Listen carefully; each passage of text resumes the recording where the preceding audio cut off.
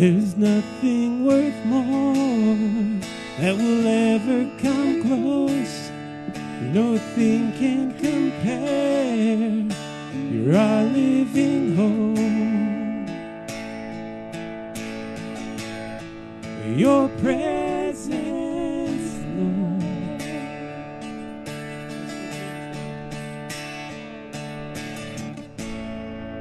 I've tasted and seen of the sweetest of love, where my heart becomes free and my shame is undone.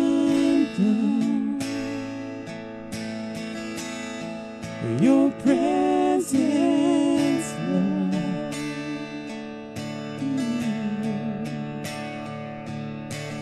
Holy Spirit, you are welcome here.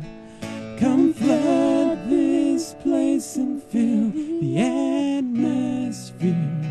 Your glory, God, is what our hearts long for.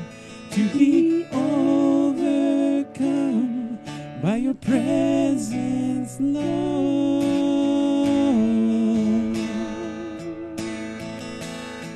Your presence, Lord.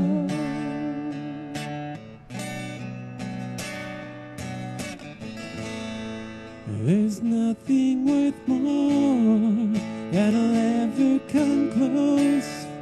Nothing can compare. You're our living hope. Your presence, Lord.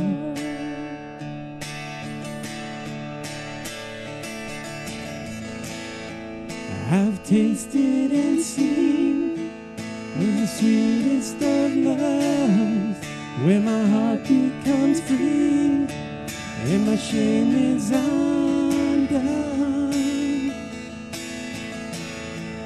Your presence, Lord.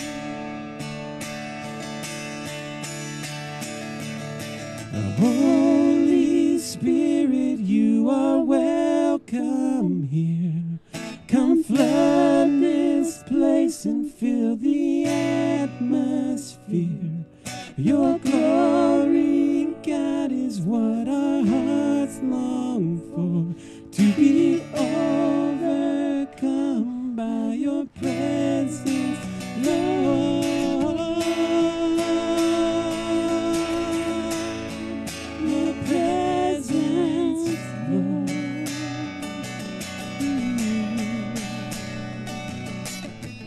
Let us become more aware of your presence. Let us experience the glory of your goodness. Let us become more aware of your presence. Let us experience the glory of your goodness. Let us become more aware of your presence. Let us experience the glory of your goodness. Let us become more aware of your presence. Let us experience the glory of your goodness.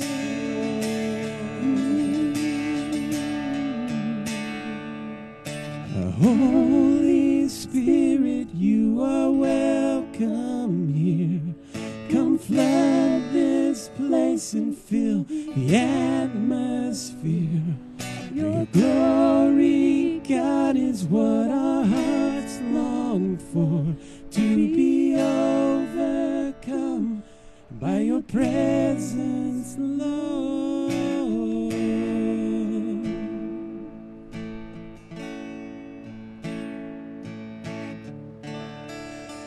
Well, good morning, church. Hope you're excited to gather with us today. You can take a seat for a half a second. We're going to have a quick announcements and what's going on in our community right now. If you are not a part of our email list, Donna Prescott sends out an email every week letting you know what's going on in the different activities here at the church. We got a couple of Bible studies that are starting out this week for men's and women's. Our fall seasons are getting ready to get going as far as if you're looking to go deeper into conversations about faith and how to present your faith to other people. Pastor Lance is going to be leading that going forward. I think he's going to be doing it 3-week intervals. So you'll go first 3 weeks of the month, get the last Wednesday off, and then back into another series and conversation. And I notice everyone's got a couple more coats. Are we getting into the fall weather now? It's getting exciting. And then we have Damien, of course, our children of the mountains, who still go into shorts every so often when it's cold outside. But yes, we're just so excited. So one of the other things is we're back meeting in person for youth group. If you are youth age from 6th grade all the way up until 12th grade, we're meeting here at the church. Middle school is Wednesday nights at 6 o'clock. And high school is Thursday nights at 6 o'clock. We're here from 6 to 7. And we're just excited that we get that opportunity to spend time together, to worship God while giggling and having fun and trying to do something just a little bit crazy and sporadic.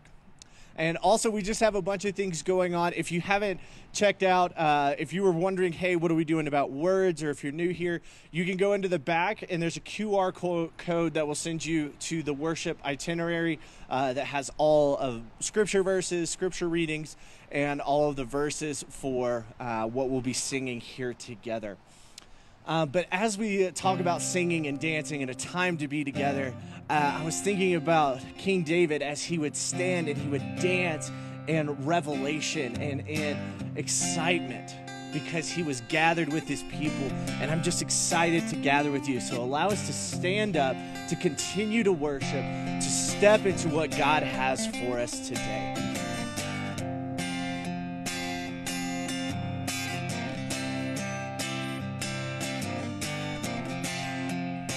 They're working on my road. And every time I leave the house, I know that they're working on my road. But I can't help it. I turn right out of my driveway like I have for 15 years. And then I see this stupid sign about a mile down the road. And I got to turn around and go back. You know, there's so many things that are just reflexes in our lives. And this is one that I'm working on to become my reflex. It's just to stand in the affirmation and the love that God has for us. We're really glad you're here. When darkness tries to roll over my bones, when sorrow tries to steal the joy I own, brokenness and pain is all I know, I won't be shaken. I won't be shaken. My fear doesn't stand a chance when I stand in your love. My fear doesn't stand a chance when I stand in your love. My fear doesn't stand a chance when I stand in your love.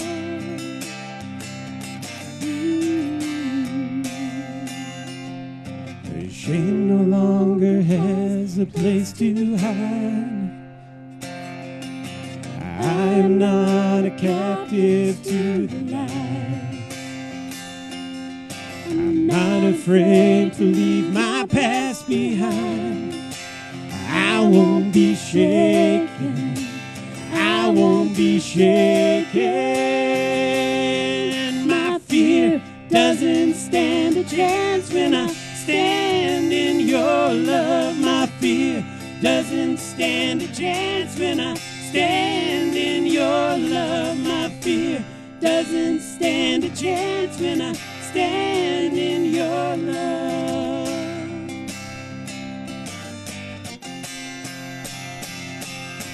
There's power that can break off every chain. There's power that can empty out a grave. There's resurrection power that can save. Power in your name. Power in your name. My fear doesn't stand a chance when I stand in your love. My fear doesn't stand a chance when I stand in your love. My fear doesn't stand a chance when I stand in your love.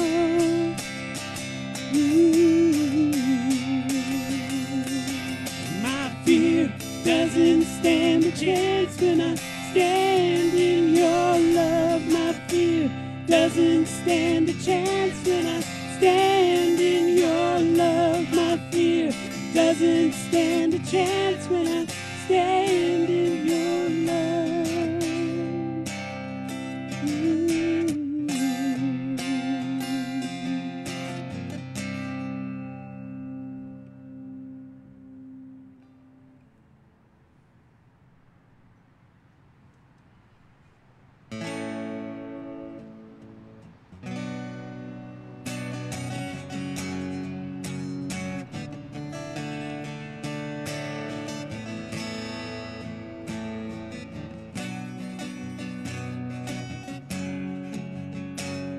The other thing about singing for Jesse is trying to sing in his key.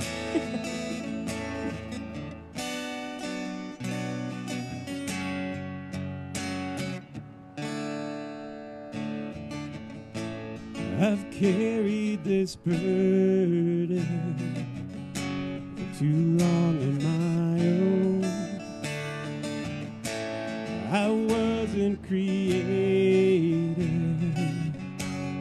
to bear it alone. Hear your invitation to let it all go. I see it now, laying it down. I know that I need you. I run to the Father, fall into grace. Done with the hiding, no reason to wait. My heart needs a surgeon, soul needs a friend. So I Run to the Father again and again, again and again. Oh, oh, oh, again and again. Oh,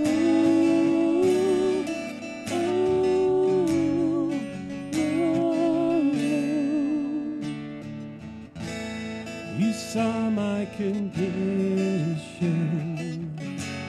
had a plan from the start.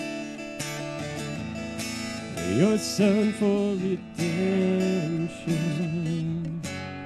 a price for my heart.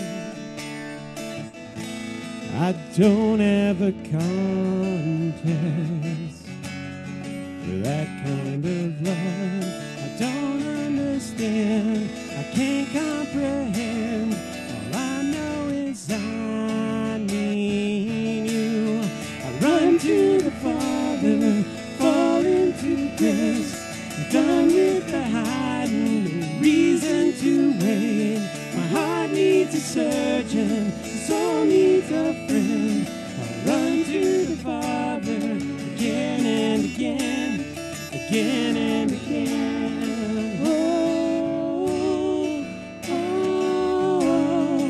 oh, again and again. Oh, oh, oh, all has been in your sight long before my first breath. Running into your arms, running to life from death. I feel this rush deep in my chest. You see it's calling now, just as I am. You pull me in. I know I need you now. I run to the Father, fall into grace. Done reason to live. My heart needs a surgeon, my soul needs a friend. Run to the Father again and again. Run to the Father, fall into grace. Come with the high, the reason to live. My heart needs a surgeon, soul needs a friend. Run to the Father again and again, again and again. Oh, oh, oh, again and again. Oh, oh, and again. Father God, we just come before you this morning to say we love you.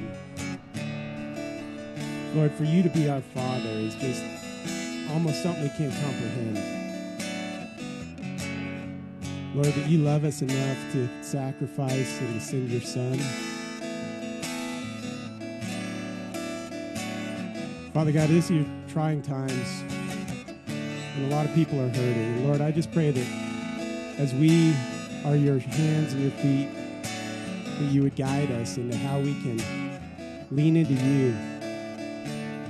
Lord, how to stand in your love and how to take strength and courage and peace and grace out into a world that needs it more than anything.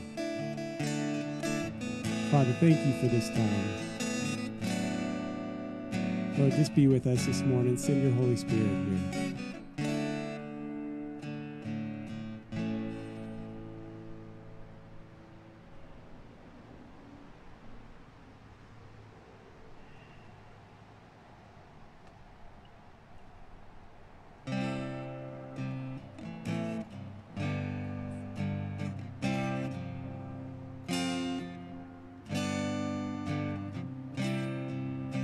In Christ alone, my hope is found. He is my light, my strength, my song. This cornerstone, this solid ground, firm through the fiercest drought and storm. What heights of love, what depths of peace, when fears are still, when striving cease. My comforter, my all in all, here in the love of Christ I stand. In Christ alone, who took on flesh, fullness of God in helpless babe, his gift of love and righteousness, scorned by the one he came to save, till on that cross, as Jesus died, the wrath of God was satisfied, and every sin on him was laid. Here in the death of Christ I live. There in the ground his body lay, light of the world by darkness slain, then bursting forth in glorious day, up from the grave he rose again, and as he stands in victory, sin's curse has lost its grip on me, for I am his and he is mine, bought with the precious blood of Christ. No guilt in life, no fear in death. This is the power of Christ in me. From life's first cry to final breath, Jesus commands my destiny. No power of hell, no scheme of man can ever pluck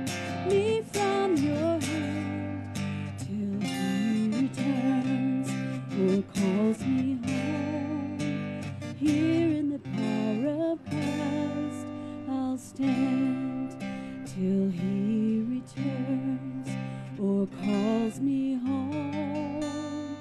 Here in the power of Christ I'll stand.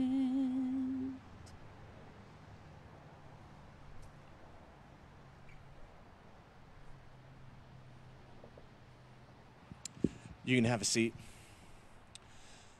Before we bring up our guest speaker today, I was really hit by that last song of the early church, and whenever they would mourn together, whether we're all mourning for the Watt family and everything that's going on in their household, or we're mourning the loss of a graduation, or the person who had to move away because of losing a job, I want to invite us into a moment of silent reflection where we just get to mourn maybe something we've lost in 2020, whether it's a person close to us or an experience we got to miss out because of what is happening in our world. And if you don't have anything, lift up Jetsy Watts and the whole Watts family. And if you're online with us, please just take a moment. We're going to be in silence. We're going to listen to the birds singing and 285 rushing by us. But let's have a moment to just sit in this space.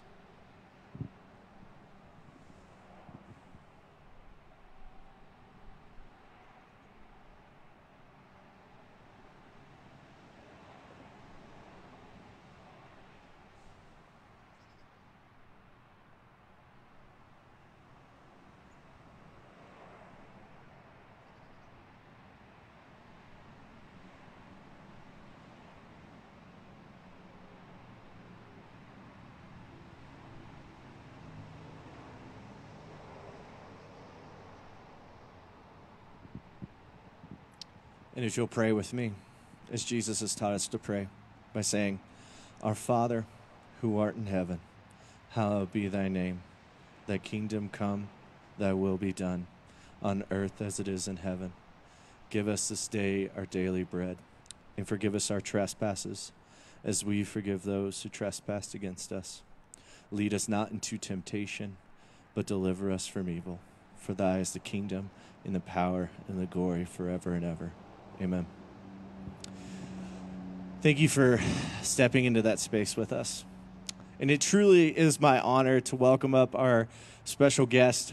He was a pastor in Texas for 8 years, if my memory serves me correctly, before joining the ranks of academia, getting his doctorate degree, and one of my personal favorite professors down at Denver Seminary. Dr. Don Payne is our special guest to preach for us for today. So I'm going to welcome him up and allow him to have this moment of being with us. So thank you, Dr. Payne. Thanks, Wes. Is this on? Am I on? Okay. Morning. It's always a treat for my wife Sharon and I to be back with you folks. We love coming up and seeing familiar faces. If you have a copy of the scriptures handy, or if I guess I should say these days, if you just have your phone handy, turn in your phone to the book of 1 Corinthians. That sounds so strange to say that, but I guess that fits more of us these days, doesn't it? We're going to be looking at the book, Paul's first letter to the Corinthian church, in just a moment. It's no surprise to anybody that our country these days is probably as divided or more divided than it has been maybe since the 1960s, perhaps. And sadly, in many instances, the church is just as divided as the rest of the country is. That is true of the church overall. That is true, tragically, in lots and lots of individual congregations. There are congregations even in the Denver area, Bible-believing evangelical congregations, that are being ripped apart internally at the seams over political matters. So we're in a bad time. And what do? Where is the hope? We talk about that a lot, and in fact, many. It's not uncommon for us to hear people, Christian and non-Christian alike, say We've got to be unified. We've got to come together, right? Well, all that may be true, but that doesn't say anything. That doesn't tell us what to do. So what do we do? Where is the hope for everything that is ripping us apart? Well, the answer will probably not surprise you in some way, but it may also surprise you in another way. What we're going to see from a couple of different sections of Paul's letter in 1 Corinthians is that the answer is this common word that Christians call holiness. If you've been around the church for any length of time and you have a little bit of theological vocabulary, you may also have heard the word sanctification, to be sanctified. Now, that may be the answer. That may not surprise you that I would say a thing like that, but what may surprise you in a little bit is how that is the answer. Now, what are some of the common conceptions people have of what it means to be holy or to be sanctified? What does that mean? That comes from a Latin word, sanctus, which means to be consecrated or holy. And when we think of holy people, what do we think of? Who do we think of? You might think of Mother Teresa or people who throughout the history of the church have been called saints. St. Augustine, St. Paul, other saints, right? We think of people who have attained some really high or noble level of spirituality or maturity, right? Many of you have probably seen at some point in your life the old, by now it's an old movie, Chariots of Fire, the true story of the Scottish runner Eric Liddell. And if you know the rest of Liddell's story, after he won his gold medal in the 1924 Olympics, he went to China and spent the rest of his life there as a missionary. He was the son of missionaries and had been born in China, I believe, and returned to China after the 24 Olympics. And he died at about age 45 in a Japanese internment camp in China, along with a lot of other Westerners. A guy named Langdon Gilkey was a young American English teacher who was in that compound with him. It was called the Shantung compound in China. He wrote about his experience of 3 or 4 years with a lot of other Westerners, Christian and non-Christian alike, in the Shantung compound. And he recalled that of all the people he knew, Eric Liddell, he says, if there ever was a person who was a genuine saint, it was Eric Liddell. Now that fits our common profile of what it means to be a saint or to be sanctified, to be holy, right? To be a person who is kind of a cut above in one's maturity, one's character, one's spiritual life. One website I found just defined a saint as what we're all hoping to become. It kind of fits, doesn't it? Being especially good, being especially virtuous, being especially moral, being especially mature. But I want us to wait a second, because the picture that the Scripture actually gives us, and this is where some of the surprise may begin to come in. The picture that the Scripture actually gives us of holiness is not something out in front of us that we have yet to attain. The picture the Scripture consistently gives us of holiness or sanctification is something behind us that God has decisively done for us. God has made us holy. Now, does that mean that you and I, as followers of Jesus, have already arrived? No, not on your life, at least if you're anything like me. Does that mean that we have our character all together, or that we've already attained these levels of spirituality? Not at all. Because that, as it turns out, is not what holiness is primarily. It's got implications for that. But that is not this picture that the Bible gives us of what it means to be a sanctified or a holy person. And so the biblical picture of being a saint or being sanctified or being holy has often been kind of misshapen It's been flipped backwards. And so let's take a look at a couple of vignettes in Paul's first letter to the Corinthians and see how being sanctified or being holy begins to speak into the very things that are tearing us apart as a country and particularly as a church. Now, if, excuse me, before modern modes of transportation,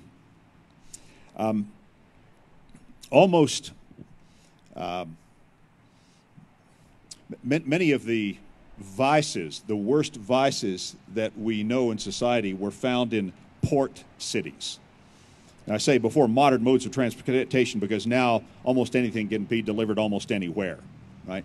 But before those modern modes of transportation, port cities were where all the goods came and went. And so if you wanted all the new stuff, all the novel stuff, or all the worst stuff, it was always to be found in port cities. And the ancient city of Corinth was just that. It was a port city. It was located on an isthmus that sort of connected Greece and Rome. And actually, it had 2 ports on either side of the isthmus. And so just about every conceivable vice, every form of debauchery, every form of novelty that anybody could ever want was found in Corinth. That was true for hundreds of years. But in the mid-1st century, through the Apostle Paul, the gospel found its way to that wretched city of Corinth, that port city. Gospel found its way there. A church begins to flourish. And yet, over the years, as the gospel begins to take root in those people's lives in the mid-1st century, you find these people who, on one hand, had been gripped by the redeeming grace of Jesus Christ. Their lives had been turned around. And at the same time, they were still a mess in just about any and every way you can imagine. And so Paul wrote to them at least 2 letters. We have evidence that he probably wrote more letters to them, but we have 2 of his letters. We call 1st and 2nd Corinthians. And in those 2 letters, particularly in the first one we'll take a look at, in those 2 letters, Paul affirms them in many ways about the wonderful things God had done in their lives. And he also gets after them pretty hard because they had a lot of things turned around backwards. But what's really interesting about what Paul says to them is his very first comment. If you look at chapter 1, verse 1, Paul addresses them as holy people. Now, depending upon the English translation you have, it may use a different word. He may call them saints in some translations, or holy ones, or sanctified ones, but it's all the same word, which is holy. To the holy ones, the sanctified ones, the saints at Corinth. Now, some people may read, if you read a book like 1 Corinthians, or many of the other letters of Paul, and some of them of Peter as well, you may read those very first introductory comments and think that's just a throwaway line. You know, like the introduction to an email, where you say, hey, so-and-so, how you doing? Hope you're well. Hope everything's good. Blah, blah, blah, blah. Now, here's what I really want to talk about. But no, this is not a throwaway line. This is a profound theological statement to the saints, the holy ones, the sanctified ones in Corinth. Now, Paul is right there putting down a peg in the ground that we're going to tie something to that's going to be profoundly important for us. Because Paul looks at people who were very messed up, people who were engaged in some really despicable conduct with each other in some ways, people who had a lot to learn, people who had a lot of growth yet out in front of them. And he tells them they're holy. Now, if we have these common perceptions that holiness is a level of maturity or a level of spirituality, that sounds really odd, doesn't it? But this is where it starts, that holiness Sanctification is something God has already done for us. Doesn't mean we're mature. Doesn't mean we're spiritually deep. It doesn't mean we've got it all together by any means. But it's something God has done for us. Now, before we get into these two little scenarios that I want us to look at in chapter 3 and in chapter 6, let's give a little bit of background to this claim that holiness is something God has already done. Where do we get that notion? Where do I get that notion? It really starts in the Old Testament. And you can trace it pretty easily if you look at where holiness language starts. In the Old Testament, it's often called consecration or holiness. In the New Testament, sanctification or holiness. But look at where that language starts in the Old Testament, and you find something very interesting.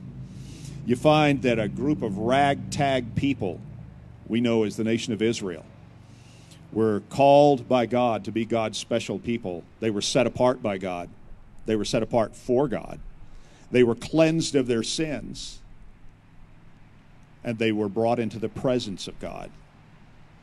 And that, in real summary form, is the biblical picture of what it means to be holy, to be sanctified, or to be consecrated. It means to be fitted by God for the presence of God and for the purposes of God. To be fitted by God for God's presence and God's purposes. This is why in the Old Testament, for ages, the priests, who were not necessarily more mature or spiritual people, but they were selected to come into the presence of God to represent the rest of the people. The priests had to be ritually cleansed of their sins to be brought into the presence of God. It's even why, interestingly, inanimate objects, things, were called holy. So, the altar itself, even utensils that were going to be used in the tabernacle, in the Holy of Holies, all of those had to be ceremonially cleansed and made holy. Why? Well, not because the materials they were made of changed. That didn't change. But because they were going to be in the presence of God. And this is the consistent storyline we see all through the Old Testament, that anybody or even anything that was going to come into the presence of the living God had to be made holy, had to be set apart for special purposes, had to be cleansed. Why? Because it was going to come into God's presence and be used for God's purposes. Now, out of that, we see all kinds of obligations and implications for people that if they were set apart, if they were made holy, then they needed to work on their character. They needed to start to live consistently with who they were. But that didn't make them more holy. That changed them because they were holy. And that we can trace all the way through the Scriptures, even into the New Testament. That is the picture of holiness, the picture of sanctification that the Scripture gives us. That to be holy, to be sanctified, is to be made fit by the cleansing from sins and by the calling of God. To be made fit to be in the presence of God and to be used for the purposes of God. That means that anybody who has put the weight of their life through faith in Jesus Christ is holy, been set apart, been consecrated for the presence of God and the purposes of God. I find that kind of staggering. That if you are a believer in Jesus Christ, you're holy. Saint Joe, Saint Sue, Saint Sharon, Saint Bill, Saint Anne, whatever your name is, put saint in front of it. To the saints in Conifer. To the holy ones, the sanctified ones in Conifer. Now let's go back to Corinth. If you've read this letter at all, or know anything about it, you know that this was a church that was internally very divided. In fact, this first letter Paul writes to them is sort of a laundry list of issues Paul is getting after that were dividing them. And he almost goes down his checklist, his punch list, one thing after another. We get to chapter 3. I'm just going to pick out 2 scenarios. Get to chapter 3. And we find that there, Paul is getting after them because they were dividing over their preferred leaders. Some of them were saying, well, I follow Apollos. Some of them were saying, well, I follow Paul. Well, I follow Peter. So they were already kind of lining up with different leaders, maybe different teachers, different ways of thinking, different emphases that they thought really, really were on point. This person, this leader, this writer, this speaker, they really get it. I line up with them. We can see that happening in the church all over the place today, can't we? And they were dividing over that. And Paul addresses that in chapter 3 if you just kind of scan through that. And he names what they were doing, what they were saying. But then he comes to about verse 16. And he makes this sort of rhetorical question. I'm going to paraphrase it. He says, do you not know who you are? You, and he speaks in the plural, he says, you are the temple of the Holy Spirit. Now, after everything is just said about them dividing internally over what leader they preferred, who they followed, where does that comment fit? Do you not know who you are? You're the temple of the Holy Spirit. You collectively, you're the temple of the Holy Spirit. Here's why that's significant. Put that against the backdrop of what happened, what I mentioned in the Old Testament. In the Old Testament, for ages, even though the whole people were called holy and they got to come into God's presence to a certain distance or within a certain proximity, only the high priest got to go into the immediate presence of God one time a year. That's the way it was, that way it worked in the tabernacle and later on in the temple. Only one person of all the holy people got to go into the Holy of Holies, the immediate presence of God. That was the high priest, and the high priest only got to do that one time a year. Well, what changes? What happens when the Spirit of God is poured out on all people at Pentecost? Every time people gather in the name of Jesus, the Spirit of the living God is there with the same proximity that happened with in the Old Testament only one time a year for the high priest. Now, every believer is a priest. Peter goes on and says that in one of his letters, that we are now a kingdom of priests. Now, that means a lot of things. But at the very least, that means that every one of us have the same access to the immediate presence of God that only the high priest did only once a year for ages in the Old Testament. We are a kingdom of priests. But it's not just individual access. Paul says to them in 1 Corinthians 3:16, you together are the temple of the Holy Spirit. You now, compared to what used to happen in the Old Testament, you now are the very dwelling place of God. Do you not know who you are? You now are the temple of the Holy Spirit. You now are the residence of the presence of the living God. God is here among you. He says to the Corinthians, how dare you treat each other this way? How dare you divide with each other over whose teaching you like better or who you think has a better perspective on each other? That's not who you are. This is who you are. The presence of the living God lives here. That's who you are. And that means that holiness creates our unity. Not what teachers we line up with or like. Not what political parties we align with. Nothing defines who we are but the presence of the living God. We're a holy people. Not because we're a good people, because we're not. I mean, I don't know most of you very well, okay, but I'm just going to assume you're not good people. You're probably really nice people, and you're probably really fun people, and you probably do a lot of great things. But in terms of the holiness of God, are you good people? Yeah, probably not. But you're holy people because God lives here, and that's who you are. That's who all Christians are. That's what creates our unity. Not whether we see things the same way, even in terms of Scripture, or in terms of politics, or in terms of community values. The one thing that creates our unity and tells us who we are is the presence of the living God. God has made us a holy, sanctified people.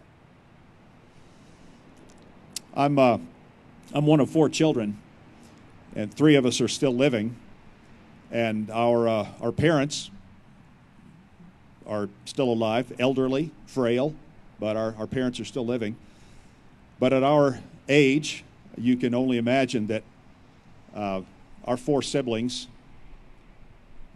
we've had a lot of fusses over the years. I don't know many siblings who haven't. But my siblings and I, the 2 still living, and I, we are very, very different people. And we think very differently on many issues. And we have had some tough conversations together. But I was reminded of something just last night because one of my siblings who still lives in Texas is up because our dad's in very, very ill health. And so we're trying to rally around him. And we're, as many of you have, we're dealing with long-term care issues and financial issues and medical issues for our elderly parents and going through all of that. So we were together for dinner last night. And I was reminded that as many differences as my sisters and I have had, and as many harsh words as sometimes have been uttered by mostly them toward me, never me toward them, something different happened when we were with our parents. It reminded us that there was something bigger to who the 3 of us are than the things we have fussed about. It reminded me of that. We probably wouldn't fuss in the presence of our elderly parents anyway, just out of politeness. But more than that, it reminded me that we are Paines. That's not a name that everybody would maybe gravitate toward. I should have been a dentist, not a theologian, but we are Paines. That's who we are. And being in the presence of our parents reminded me of that there's something that transcends all the things that my sisters and I would fuss about over the years. And just take that out to a whole nother level. The fact that the living God has chosen to be present among us. Make us His temple. That ought to shape our ways with each other. That'll shape the ways we talk to each other. That'll shape not only the stuff we fuss about, but it'll shape the way we fuss about what we fuss about. Right? There's one other little vignette that we need to take a look at, and that's in chapter 6. So look over there if you can. And we find something rather similar taking place in 1 Corinthians 6, but it's even perhaps more serious because there some of these Christians were taking each other to court. Some of these Christians were so divided. What was at issue, we don't exactly know. But some of them were so divided from each other and could not or would not work out their difficulties that they took each other to public court. And Paul is aghast at this. And he says, I won't read through the text, you can scan it. But Paul says to them 2 or 3 things. He says, is there not anybody among you who can help you resolve your difficulties? And if there's not, secondly, how can you not, based on God's grace, just take a loss? How can you not just absorb the loss rather than having to win? And thirdly, he says to them in so many words, how dare you take this kind of thing to the public arena where the whole world is going to see, basically, that the gospel has made no difference in your life. Now, I'm paraphrasing, but this is the gist of what Paul says. How dare you take squabbles that you can't resolve or won't resolve, take them into the public arena, and let those who do not know the Lord help you resolve an issue. And by doing that, you've essentially said that the grace of God is really not all that powerful to do that much in your life. And then in verse 11, this is where we want to really focus. He says to them in blunt fashion, you have been justified before God and you have been sanctified. He doesn't tell them you need to be sanctified. He tells them you have been sanctified. You have been made holy. Now, just as in chapter 3, what's the flow of the logic there? Why that kind of a statement after he chastises them for taking each other to court, to the public courts to resolve their difficulties? Because once again, he's telling them that is not who you are. What defines you is the gospel. What defines you is the grace of God. And the grace of God that has come to you as making you a holy person, cleansing you from sin, and fitting you for God's presence and God's purposes. That gospel, that grace is more powerful than anything you fuss about. And that grace is even what will give you the ability to absorb a loss if you can't work it out. So, the presence of God through holiness is what creates our unity. We saw that in chapter 3. And it's also what enables our witness to the world. Holiness, sanctification is what tells us who we are, and it's what gives us the power to live the gospel as well as talk about the gospel. Holiness, being a holy people, being a sanctified people, even as the sometimes immature or ragtag people we all are. Holiness is what enables the gospel to be lived out publicly as well as articulated verbally. The gospel has to be lived. It's a lived reality as well as a spoken reality. And so how we are with each other when things are most difficult is the acid test of the gospel. And how we are with each other when things are most difficult, even for us in times like we occupy, whatever it is we may fuss over, whatever it is we may be tempted to divide over, whether that's as a worldwide church or as a congregation. Whatever we're tempted to divide over will reflect whether we know who we are. It'll reflect how deep the gospel has driven its roots into our lives. Whether the gospel is merely something we talk about or something we actually live. Whether the grace of God, we believe, is deep enough and powerful enough to carry us through whatever we face. Or is it just a word? And that's all about holiness. That's all about knowing who we are as people whose lives are now defined by living in the presence of God and being set apart for the purposes of God. Why would God select any of us to come into God's presence and to be used for God's purposes? It's a good question. Why did God select the nation of Israel? They were just one small nation out of many. And God even tells them in the Old Testament, I didn't choose you because you were particularly noble or good. I chose you so that my grace and my glory would be amplified in contrast.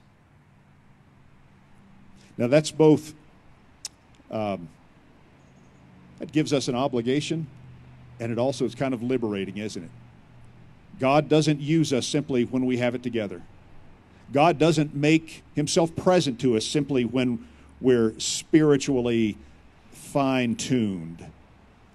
God makes himself present to us. God sets us apart for his purposes and then calls us to live into it.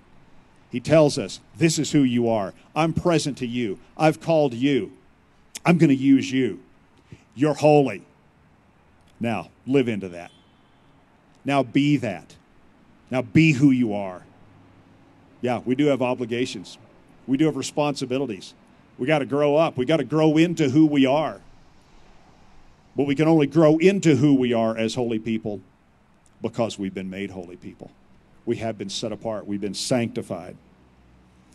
And that, friends, is this powerful, powerful enactment, embodiment of the gospel.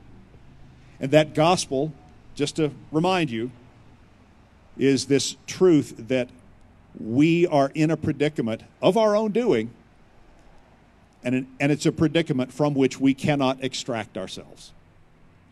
We cannot redeem ourselves. No creature, as one early church father, Athanasius, put it, no creature can redeem another creature. Only God can redeem us. We're all in a predicament with God, with each other, with ourselves that we cannot resolve. We cannot redeem ourselves. We cannot reconcile ourselves. We cannot, even in contrast to a popular line, we cannot forgive ourselves. We can only be forgiven. That's the gospel. And God loved us enough to come personally and take all of the consequences of our predicament on God's own self out of love. God absorbed his own judgment against sin so that we could live, so we could be set free. God redeemed us. God ransomed us. God bought us back. That's the gospel. And that's pure, undiluted, unfiltered grace coming our way. That gospel, that grace that comes our way is what makes us a holy people, a sanctified people, a set-apart people, a cleansed people, a called people. That's who we are. And when we remember who we are, that changes everything. When we remember who we are as people marked by the very presence of God, that'll change our behavior. That'll change the way we see each other. I often like to think of the church as a bucket that a lot of different people have been dropped into for one basic reason: the grace of God through Jesus Christ. And then we find ourselves in this bucket. We stand up and we look around and we see ourselves in that bucket with a lot of other people we probably would not have chosen as friends. But there we are, in the bucket, together. And what drops us in the bucket and what keeps us in the bucket is that we're now a holy people. And now, as a holy people, we're called to figure out what it means to live that out. Live out that gospel of grace that put us in the bucket to begin with. If we know who we are, if we know we're holy, and if we know what holiness means, that changes everything. That takes hope. That gives some substance to the hope that we all say we need. That tells us a little bit about what to do when we don't know what to do. Tells us what forgiveness and grace look like, because we're holy. We're not good, but we are holy. Let's pray together. Our Father, we can only give you thanks as the Holy One for looking our way, taking us seriously, valuing our lives, calling us to yourself, cleansing us from our sin, and making yourself present to us, and giving us a mission, giving us a role in what it means for you to express your grace to the rest of the world. Lord, in time like we occupy, at least in this country, we need you to help us be who we are. We need you, Lord, to empower our witness to the world so that they can see that the gospel is real and the gospel is more powerful than anything else that divides us. Help us, Lord. Help us to live into who you have made us to be through Christ our Lord. Amen.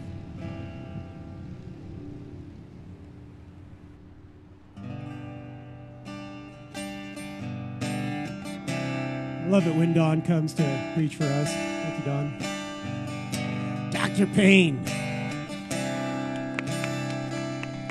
Would have made a good dentist name, maybe a good wrestler name. Like, oh yeah, brother.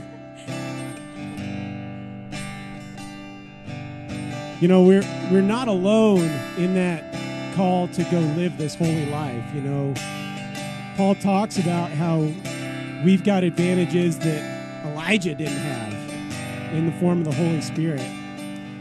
So I just felt like we should sing our first song again, Holy Spirit. Thank you all for coming out this morning. We'll probably get 1, maybe 2 more weeks like this. We're working on plans to move inside, so rest assured that we're not going to just go back to online stuff. We're figuring it out.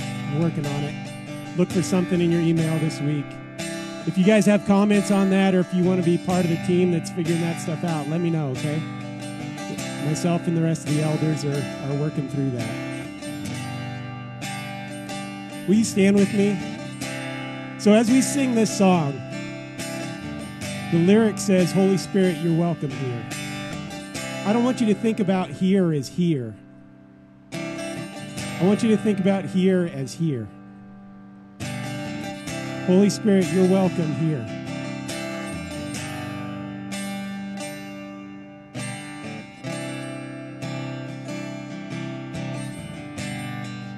There's nothing worth more that will ever come close. Nothing can compare. You're our living hope. Your presence, Lord.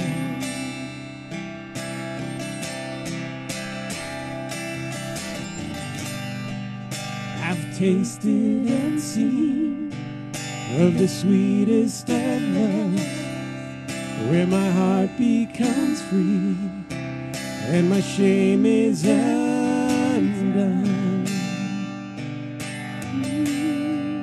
Your presence, Lord.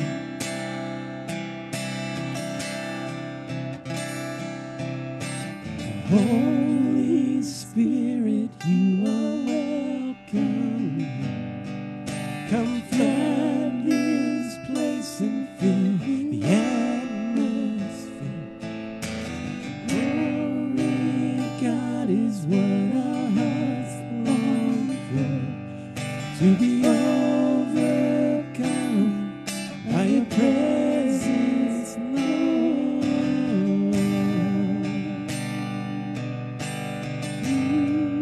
Your presence, Lord.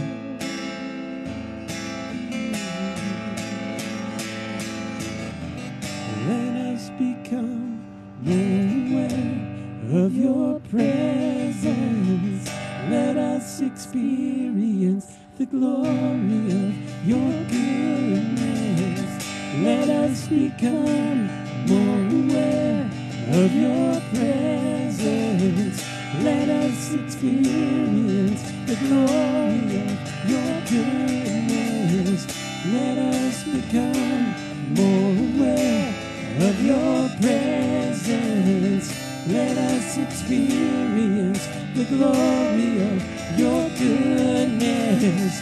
Let us become more aware of your presence. Let us experience the glory of your goodness, Lord.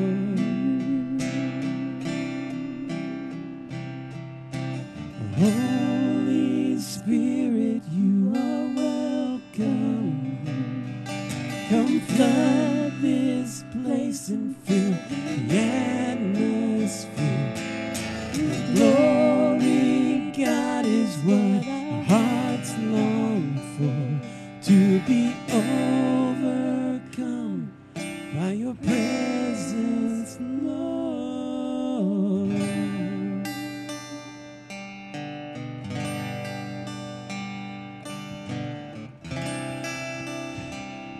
And what an experience that is.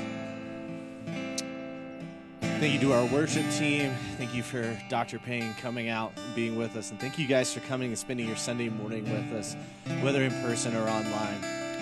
But know that as you go forth, receive this benediction. But know as you go forth, you do not leave the church, because where you are, there the church is, because we as the people of God are the church. So go forth loving your neighbors and knowing that we are all in the same bucket. You're loved, you're appreciated, and we'll see you next week.